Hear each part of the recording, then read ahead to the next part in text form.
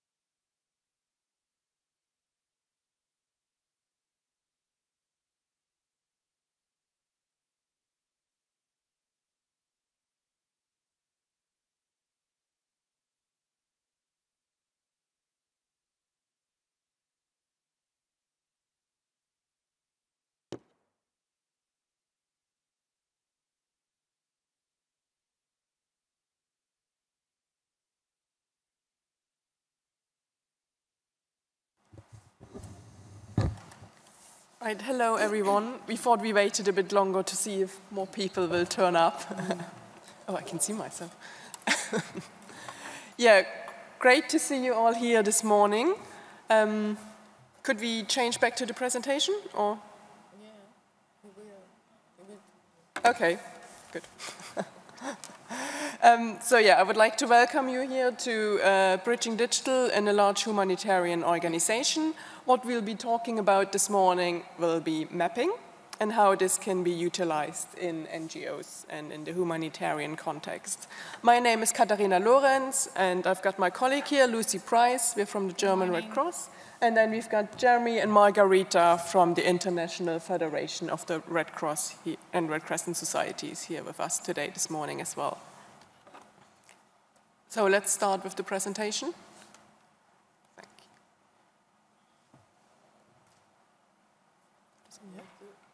you. I'm pressing. It worked when I tested it earlier.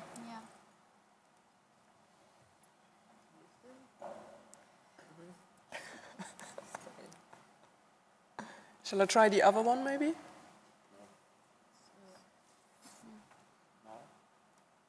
Ah, yeah.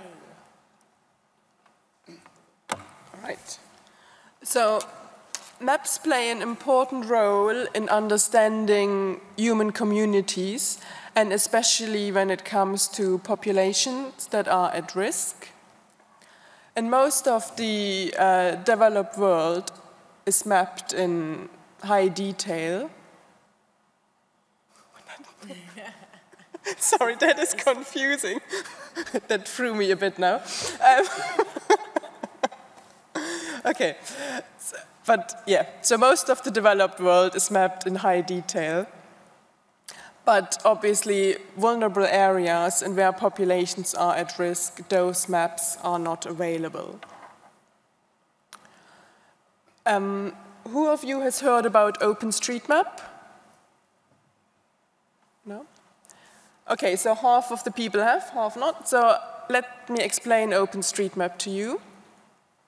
OpenStreetMap works on the same concept as Wikipedia, which you're probably all familiar with. So just that it's, instead of like a lexicon, it's a map. So anyone can add to OpenStreetMap, can edit it, can use it for their needs, as long as they attribute the source as OpenStreetMap. And thus it creates a free database with data available to anyone, which covers the entire world. But the problem here is that, again, the focus on OpenStreetMap has been on the first world, and areas like Africa, Southeast Asia, and Latin America are poorly mapped. Therefore, the Red Cross, MSF, and the Humanitarian OpenStreetMap team have decided to create Missing Maps, which was founded 5 years ago. And Missing Maps basically uses the OpenStreetMap as a platform and builds on that, and then maps areas in maps areas in the world where you've got populations at risk. So how does that work now? Here you can see an example of a map that many NGOs have to work with. In this area, you've got a population of 80,000 people, and you can see if you've got a disaster or an epidemic outbreak, this map is very difficult to work with. You don't know anything about the connectivity, where are the populations centered, so it's very difficult to plan a response. So in that scenario, Missing Maps can help you. So Missing Maps consists of 3 steps. The first step is what we call a mapathon, where remote volunteers come together and they then use satellite imagery or aerial imagery and use that to trace buildings, roads, or rivers, or even land use. And this data then automatically gets fed into OpenStreetMap. In the second step, we work together with local communities, so that can be our Red Cross volunteers in the particular country where we've got a mapping campaign. And they then go out with the map that has been created in those mapathons by remote volunteers and use those maps. It could be in a printed form, or you can put it on a mobile device or tablet, and they then go around the communities in small teams and add in additional information. For example, what's the name of a road, what's the building, is it a hospital, is it a school? Depending on the project, you might also record information about what is the structure of a building. You know, for example, if you're working in earthquake-prone areas, you might want to record, you know, is it a concrete building or is it brick, and so on. And then this information, those attributes get added back into OpenStreetMap when the volunteers come back from the field. And then in the third step, this information is available to all humanitarian organizations to use. So it's not just used, if it's a Red Cross campaign, it can still be used by MSF. Or, you know, that's the good thing about using OpenStreetMap, making it open source. Anyone can then use it. Here we can see an example of the first step. So you can see the satellite image and how then the buildings get traced by the volunteers. Here we've got the second step, where you can see the local volunteers have the mapping information on a tablet, And then a predefined form was built so they can then easily add the information that's relevant for their project. This is an example of before and after a mapping campaign, which was for the Ebola response in the Democratic Republic of Congo. So you can see at the beginning, the available map on OpenStreetMap only showed you the main roads and maybe the names of the communities or settlements in the surrounding areas. But after the mapping campaign, you can see we've got a much more detailed road network, we've got individual houses now, we've got more information about place names and so on. And this information was gathered by, I don't know, 400 volunteers in very quick time. You know, it didn't take very long. Normally, creating such a map in such a detail would take months, but because of the community effort, such maps can be built very quickly. Yeah, now I would like to hand over to my colleague Lucy, who will tell you a bit how this mapping information is then used in Red Cross projects. Exactly. Thanks, Katarina. So today I'm going to talk to you a bit about forecast-based financing. Is this familiar to anyone in the room? Excellent. Okay. So forecast-based financing is an approach that enables humanitarian funding for early actions based on in-depth risk analyses and impact-based mapping.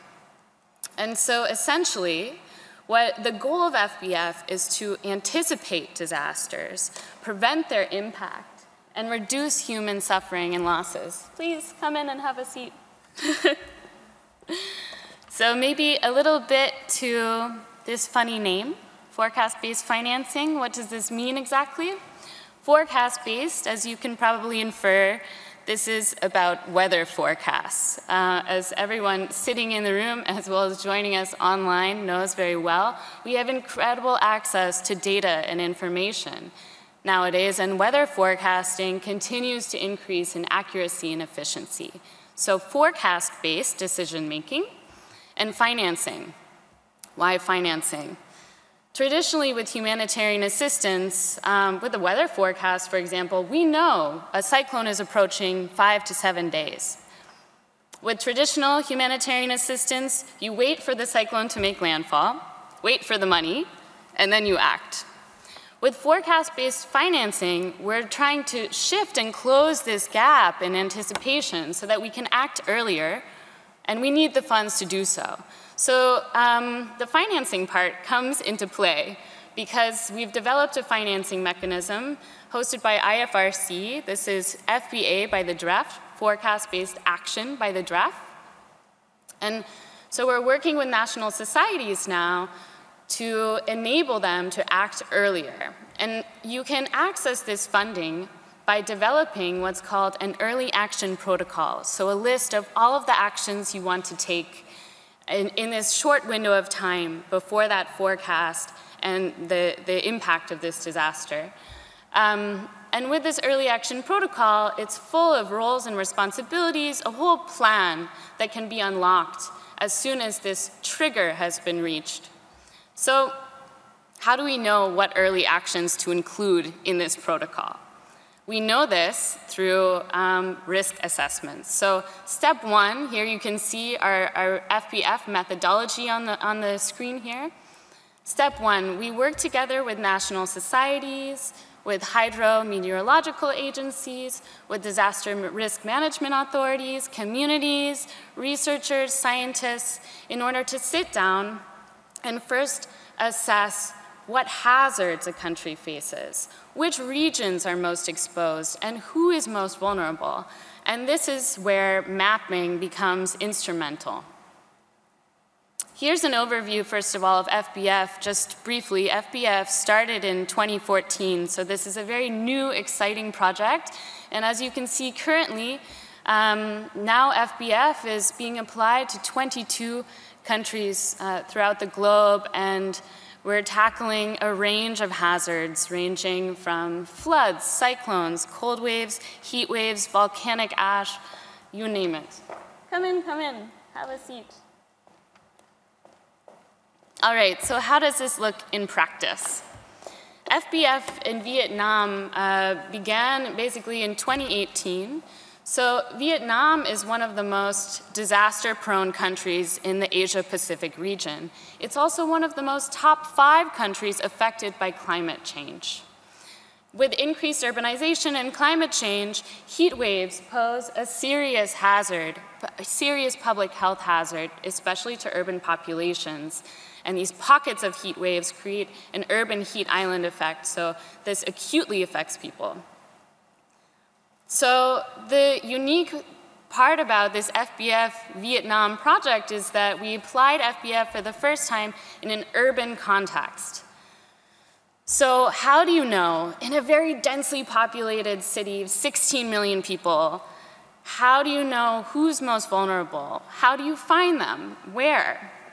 And so we worked, GRC, together with the Vietnamese Red Cross, the IFRC, and the Climate Center, essentially launched a very big survey called the Knowledge, Attitudes, and Practices Survey, and interviewed people in all 12 districts of Hanoi, asking questions about heat wave sensibility. You know, what do you do usually for work? Are you outside? Can you recognize symptoms of heat stroke to gauge sensibility? And they combine this with mapping. So in order to tackle these questions and really figure out the impact of a heat wave, so not a heat wave itself, but the consequences of what it can do, you have to look at vulnerability. So as an outcome of this study, it was clear then that those most vulnerable are children under 5 years old, the elderly over 60, as well as people with chronic illnesses, diseases, and disabilities. And then they mapped exposure, so looking at who's most exposed during a heat wave phenomenon. And these are people with living in mostly poor housing conditions, informal housing conditions, with little to no access to air conditioning or cooling devices. And then, of course, they layered the hazard itself onto this map. So looking at urban heat island effects and taking satellite images and pinpointing using land surface temperatures these extreme pockets of heat within the city. And here's the outcome. So for an impact-based map, you take these 3 layers, exposure, vulnerability, and hazard, and you layer them to create this beautiful heat wave impact index we see here. So this is the result of examining 168 communes in Hanoi, and what you can see on the right-hand side are the top 15 most impacted by heat waves, and these are also signified in the dark red pockets here outlined in green. And so this last July and August, essentially, Vietnam, and Hanoi in particular, experienced some very hot, very humid days. And so the trigger was set at a threshold level of 3 consecutive days exceeding 37 degrees Celsius with extremely high humidity levels. And using OpenStreetMaps and this impact-based map, the Vietnamese Red Cross was immediately able to then target those most vulnerable pockets of the city and open up cooling centers, as well as have mobile cooling buses to provide first aid, water, and resting opportunities for over 3,000 visitors. And this is just a simulation, so the Vietnamese Red Cross, they're continuing to fine-tune their early actions for their early action protocol. And so this will also expand then to further measures, for example, to address shelter retrofits in these cases. So that's just one example of how the German Red Cross, IFRC, Climate Center, and all of our national societies are using the power of open street mapping and missing maps in order to better assist those most vulnerable. Now I'll hand this over to my colleagues. The IFRC could give a little introduction in terms of how you're applying OSM missing maps to your work. Hello, everyone. Thank you for the introduction. My name is Margarita, and I work in the National Society Development Department at the Secretariat in Geneva. I'm here to share some of the things or the projects that we are doing in terms of data literacy, how to improve data literacy skills in our volunteers. We believe that it's important for them to also have the skills and the competencies necessary to use all this new technology, and we are working really hard on that. The data literacy program started 3 years ago with Heather Leeson. She's our data literacy coordinator, and she has been putting into place a series of strategies and projects. One of them is using e-learning to help, to support our volunteers to get more competencies in terms of data literacy. And right now we are working with Microsoft in developing a program called Excel Around the World.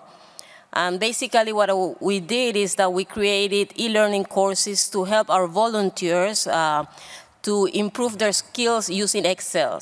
So through this e-learning course that is available right now in English, French, and Spanish, volunteers can freely, online, register, go through the content, and after the course, they will be able to get the Microsoft certification in Excel.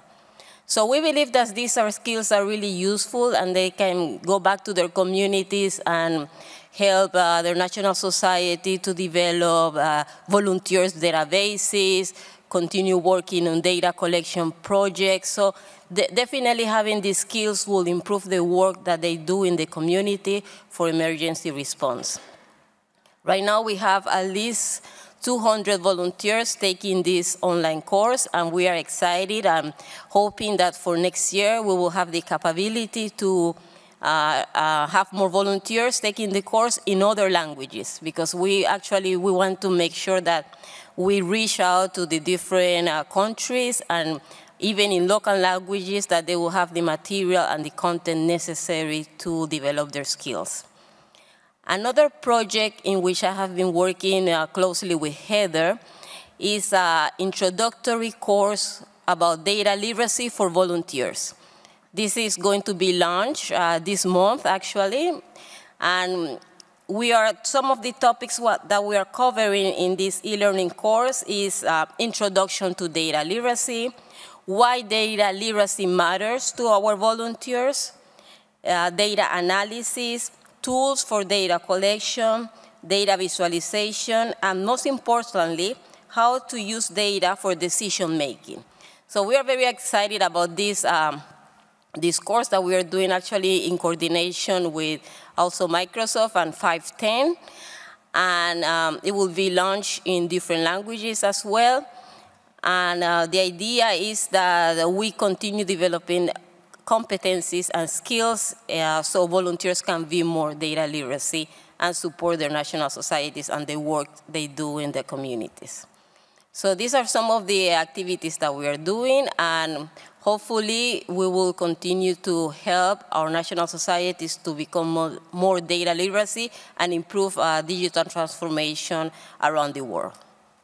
Now I will pass the word to Jeremy.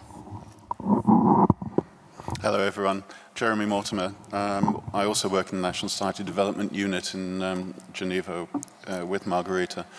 And my particular area of focus is core institutional ICT capacities in our national societies.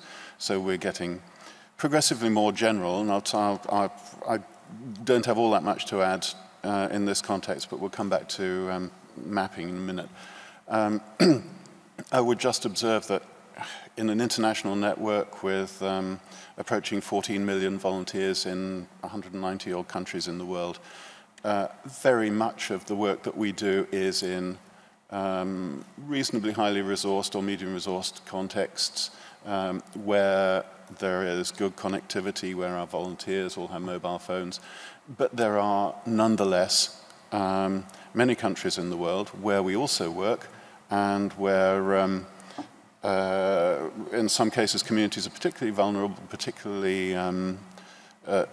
particularly vulnerable to natural disasters, for example, where access to technology and connectivity is very, very limited. And that may also go for the national societies in those countries. There are problems of connectivity, there are problems of resources, there are problems of skills, and this is the area that I look at. In the context of mapping, the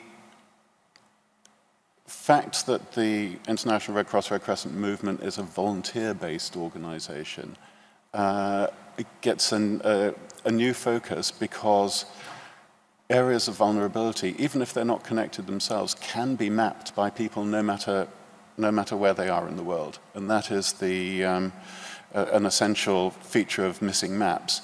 If you have flooding in Malawi, for example, and it's affecting an area which is not well represented in OpenStreetMaps, those gaps can be filled in very rapidly, and it doesn't have to be done by the local communities.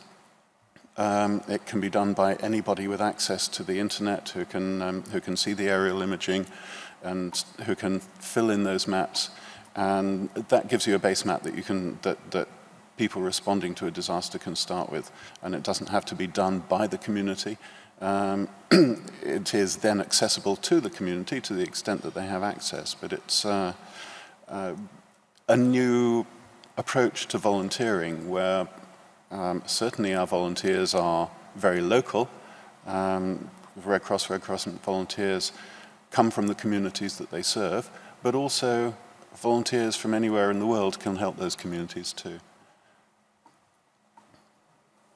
Right. Thank you, Margarita and Jeremy.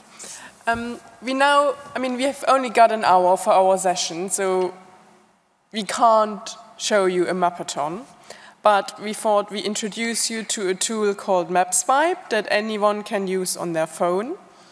So MapSwipe is a tool that was developed by the British Red Cross and the Heidelberg Institute for Geoinformation Technology. And it's basically a step before missing maps. What it does is it loads satellite imagery on your phone in the app, and then people just look at it and the first step just say, okay, in this task I'm looking for buildings or looking for roads, and then you just tip. If you see a road, you mark it in the satellite image, and then you swipe and you look at the next picture and so on. And this basically filters the data. I can show you here in this diagram. So instead of putting like a massive area onto the tasking manager, which is used for missing maps, you already filter out those areas where you know for sure that there are no buildings or there are no roads or any other infrastructure. So then your missing maps campaign is much more efficient, and the volunteers and the remote volunteers just spend their time digitizing instead of having to look through, oh, where are actually those features that we are interested in. So I now would like to invite you to use your phone, go on the App Store or what the equivalent is for iPhone. Oh, that's the App Store, Google Play and App Store, yeah. And just look for MapSwipe and download the app.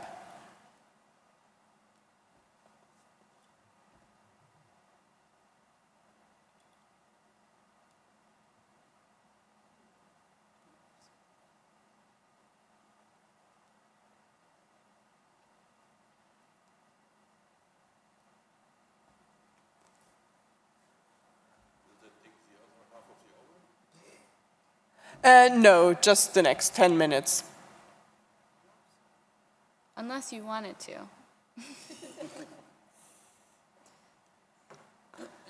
So once you've downloaded it, you then need to sign up.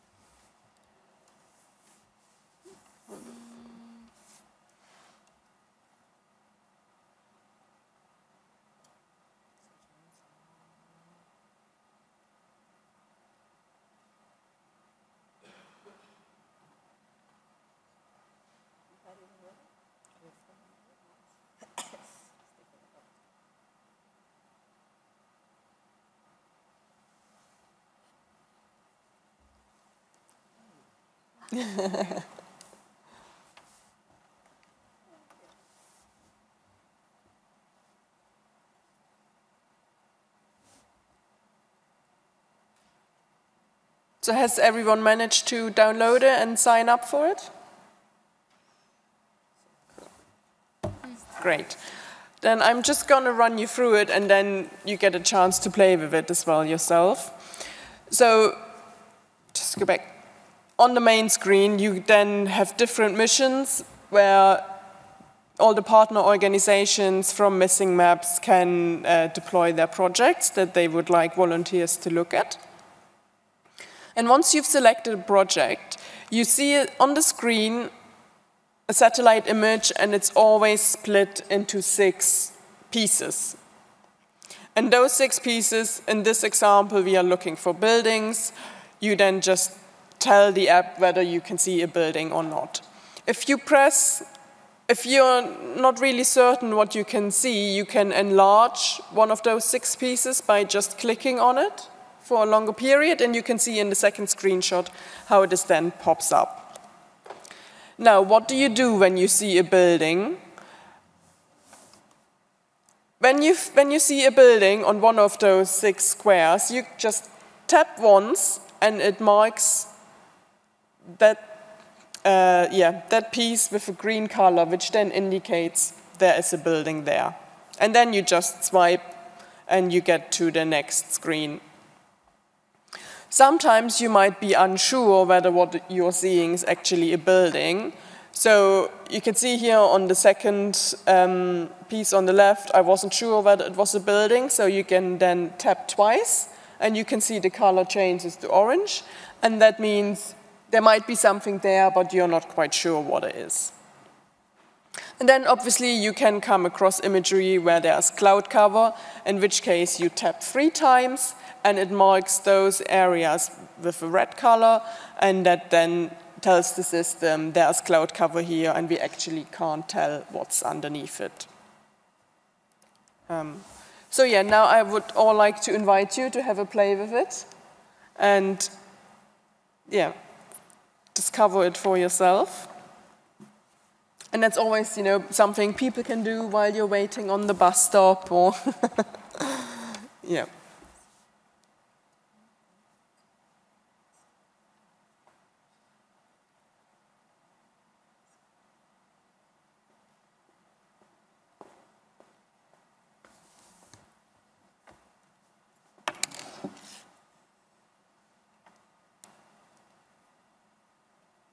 Can share.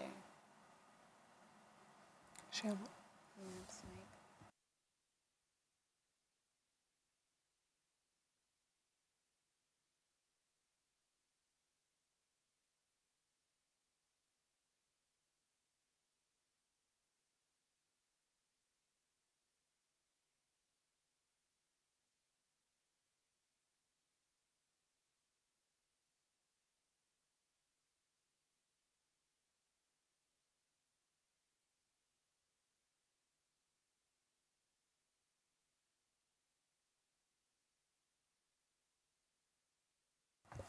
Yeah, if people have got any questions while they're swiping, please ask.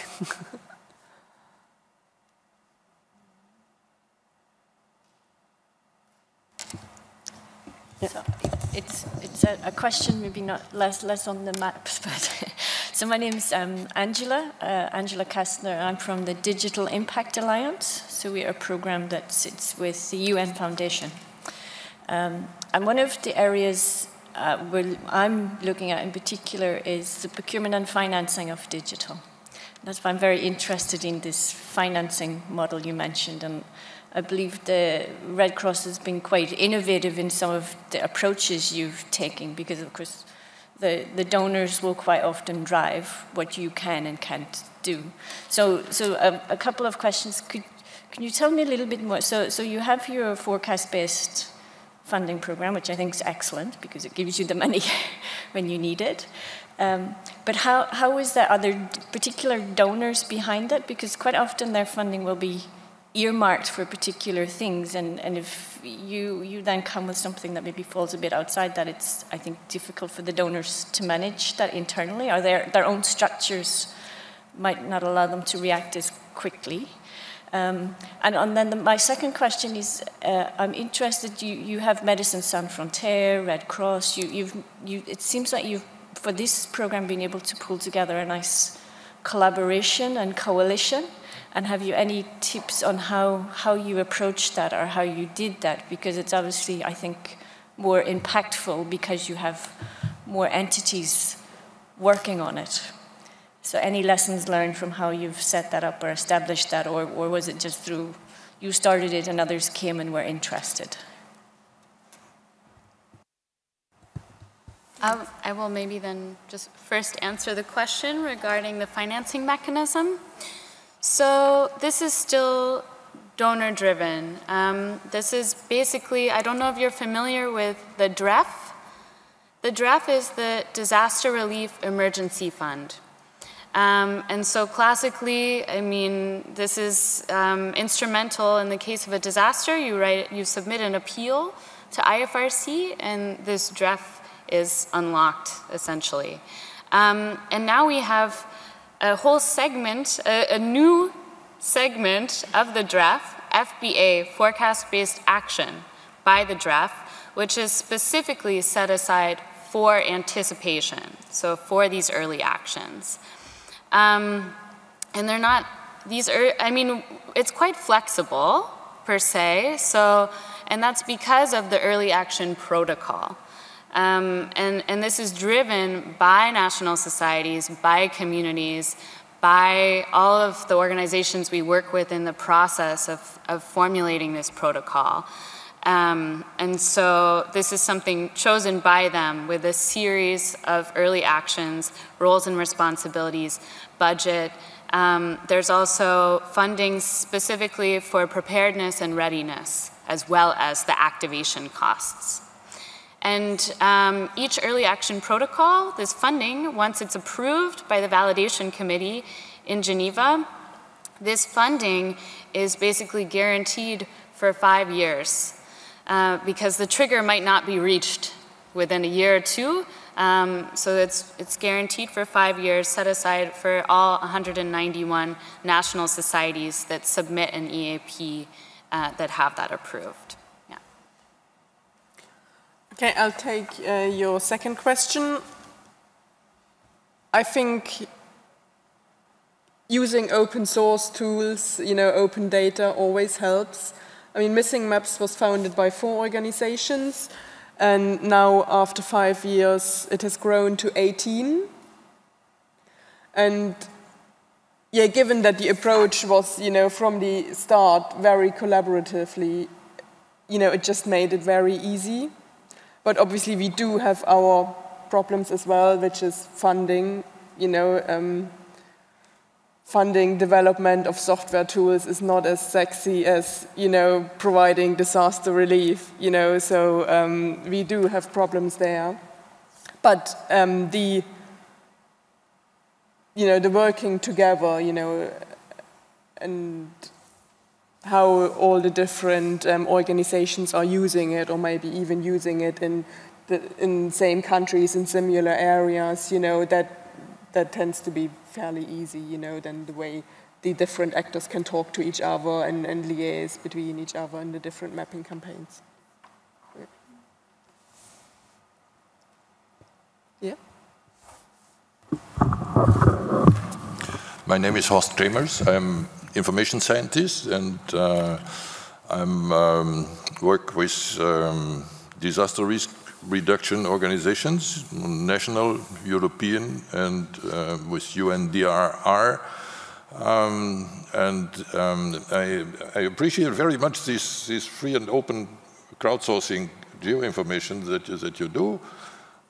Nevertheless, I have the impression, especially since we are here on the United Nations conference, one should at least mention the framework of the other very long-standing and very important also for these management tasks of first assistance disaster preparation, and so on.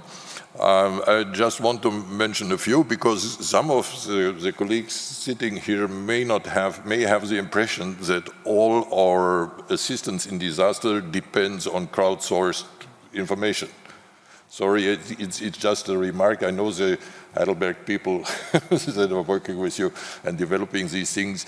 Sometimes I see a tendency that they say it's only this crowdsourcing information. It's not. And just let me tell very shortly, other organizations like UN Spider, that is a space-based information system of remote sensing data, which nowadays goes down to 20-centimeter resolution on ground. And I tell you, it's very helpful to have this. Then there is, for the disaster case, there is an international charter on space and major disasters, which there are space agencies put together, which in the case of disaster, within 6 hours, they come up with rapid mapping, so-called rapid mapping products, which exactly assist the strategic first decisions on how to get the finance and how to help. How large is the disaster in monetary aspect, to send rescue troops, to send assistance, food, and whatsoever. So this is certainly not based on crowdsourced information, and this is based on long years of negotiation to do exactly this, as adequate as these funding organizations, the World Bank, the real big people that give the money do. And then we have, on the professional side, I just recommend to look at the International Cartographic Association, which also has a lot of even commissions on disaster. And then for free and open, you should mention this remote sensing data you're dealing with. Most of it nowadays in Europe comes from the Copernicus system. And this is free and open even for other non-European countries. And that would be a basis for this. Now, I think we should have joined forces, because to make sure, yes, where is exactly the positive, additional, very helpful add-on that crowdsourced information can get, that remote sensing cannot get? And that is certainly a very good point, and I appreciate it very much. But please put that in the larger framework, because it's important to spread out the news. Yes, humanity is not only dependent on crowdsourced information.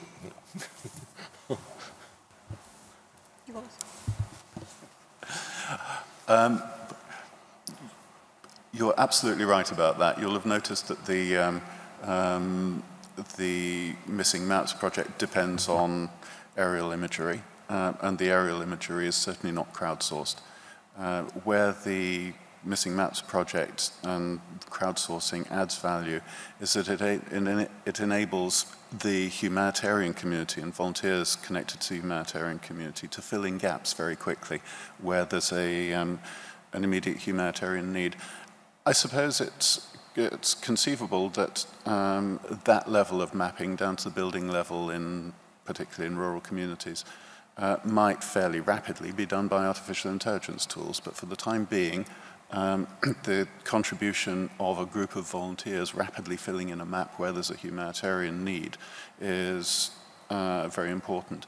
And to go one step further, one of the most impressive bits of mapping which has been filled in like this is the slum of Kibera in Nairobi.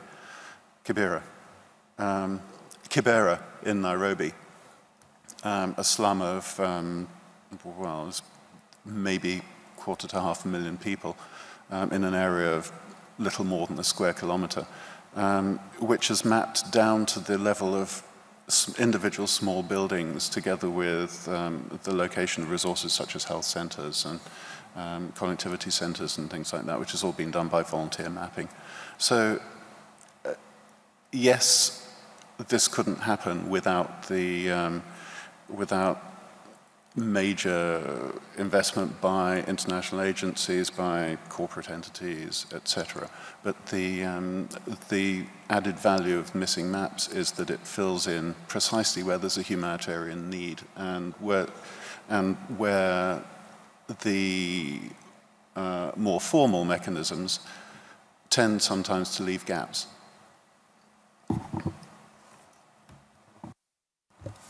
Thank you, Mr. Kramer. Thank you, Jeremy. We now would like to use the last quarter of an hour to put questions to you. If we could switch back to the presentation, please.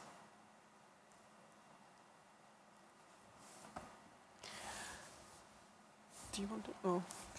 So we've prepared 3 questions, and I mean, we are not that many people, but maybe we could form 3 teams or 3 groups. Or that maybe everyone can just contribute from where you're seated. Or maybe we can just have an open discussion. It's maybe best. Yeah.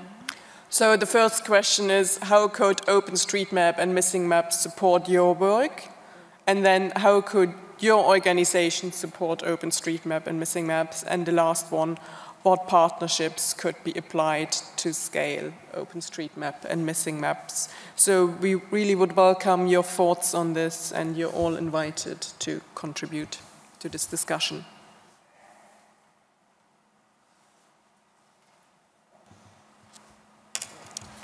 I don't know how concrete this is, but there is a lot of discussion at the moment within the UN and the high-level panel on digital cooperation around digital public goods. And this, I think, in essence, is a digital public good. It may add on to other existing materials, but it's a digital. So one of the possible areas to look at, I think, and this is where UNICEF and the ITU, I don't know if you know ITU, the international, yeah. So they together are starting a project looking at digital public goods, making them available, how to access them.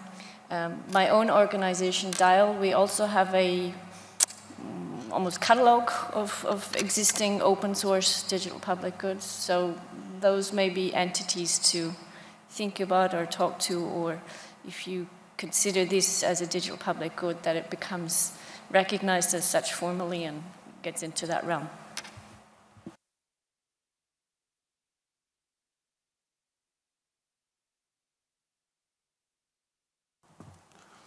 I personally see the strategic task. You see, we are here in a strategic conference, internet governance. So it would be happy something like asking for kind of cooperation is one of part of the strategy. Nevertheless, from the general information point of view, I think one also should address this. It's not only the geo-information, but as you said, in one example of the financial aspects, there are other domains where you need a lot of socio-demographic data. So to do something, to make really decision-making, to put it into decision-making, you would need typically a lot of other data for certain courses. There's a lot of discussion in details all this, since several years, and the UNDRR Sendai framework text directly lists what is necessary, also in the geo-information field. It's very specific and it's very interesting. I recommend to everyone to look in the text of the UN Sendai framework. The question for me is how to start working on this. I say it would be necessary to find some test beds, like having some disaster, like in Haiti, in New Orleans, in whatsoever, take one disaster and try to put those data that are available in something like a test bed where other colleagues can try to recap the kind of what happened, what has been decided, and what has been done, and what was wrong or not. So this is a larger framework. Nevertheless, geo-information, which is also not official one, would be very important to go in this, for what is also required in several UN framework, that is accountability. So geoinformation and accountability, that will be something where I say, yes, it would be some strategic point where we say, how can it assist? Where are those cases where we have documentation? And I tell you, it's an agreement general in our communities that we don't have a single idea how to document. Where do you put the results? Not just in OpenStreetMap, but the use of it for certain analysis in a disaster. Where is that documented for later phases to go back to this time of what was the decision, on what data was the decision made for financing? Because also in financing there is a lot of things that go wrong. And the question is, and society would be interested to see on what type of information was that decision for financing made. That is accountability. And that would be something that we are really would appreciate very much, and all the several UN frameworks texts now require accountability. I think that's a very good point, to the extent that humanitarian response is increasingly based on data sets rather than a sort of rule of thumb or an assessment written on paper. Those data sets continue to exist after the emergency when we have time to look back and see what happened in real time during the emergency and what we did about it. There is a considerable and growing amount of sharing of data sets, for example, on humanitarian data exchange. And I know that some National Red Cross and Red Crescent societies are already sharing certain data sets there. For the moment, I think it's mostly persistent information. It's things like the location of branch offices and things like that, mapping information. But these data sets don't go away. And the data sets, even generated rapidly during the emergency response, they don't go away either. So I think you're absolutely right. We can, at a later stage, go back and see what did we do? Was it the best thing we could have done? What other approaches, if we'd thought of it at the time, would the existence of that data have offered us? So yes, I completely agree. Possibly not the thing to think about while you're in the middle of an emergency response, but the fact that the data sets are still there is very powerful. Over there, I see Habitat. Is that UN Habitat you're working with? Because that would be totally interesting, you see, because we are missing these links also between even Red Cross and Habitat and DRR and the Habitat program. So it is actually related to the Habitat summits that UN is organizing every 20 years. And I'm working for them, so it's a non-profit based in Istanbul, Turkey. However, the topics that we cover or our projects are not really related to this. But since it's also including digitalization of a non-profit or like humanitarian organization, I was interested in how it's working, so yeah.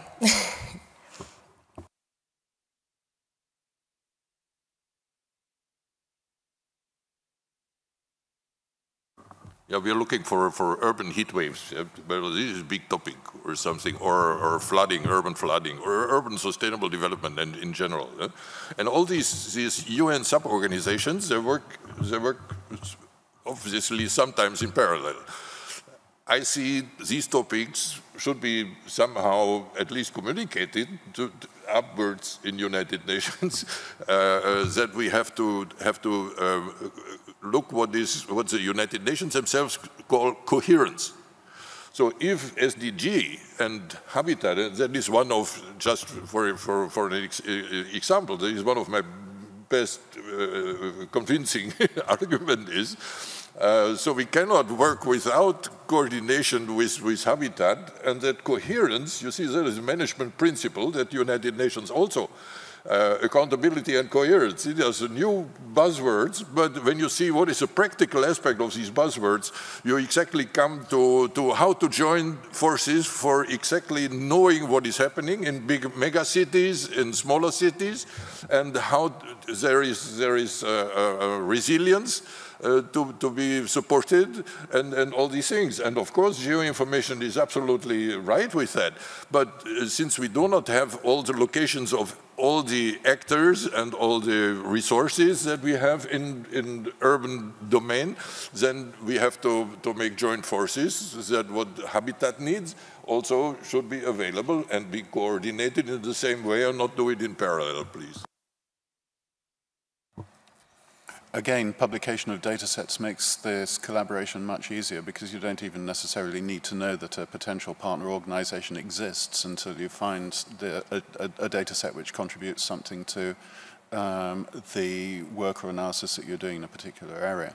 So, you know, if Habitat publishes a data set on a particular area which I'm interested in and doing either current or retrospective work on, and I find that data set, then I know that Habitat are working there too and are contributing to building a better overview of the situation, which will help us as well. Yes, hello, good morning. Sorry for coming late. My name is Simon from GIZ. I'm not from this field of GIS or Geographical Information System, more from the security part. But we recently launched or started working on a strategic assessment of digital tools that could be used in our environment, and we work in different topics, and it's called Tech Detector. And I could put you in contact with our colleagues that work on this because it might be interesting to include your tool and exchange with them. So it's an open tool for everybody, but especially also for our surrounding to see that people, whatever their issue is, to check whether this could, if they find some tech solution that might fit. And yeah, we also are constantly looking for partners to step in. So it's called Tech Detector, and I'll put you in contact if you're interested.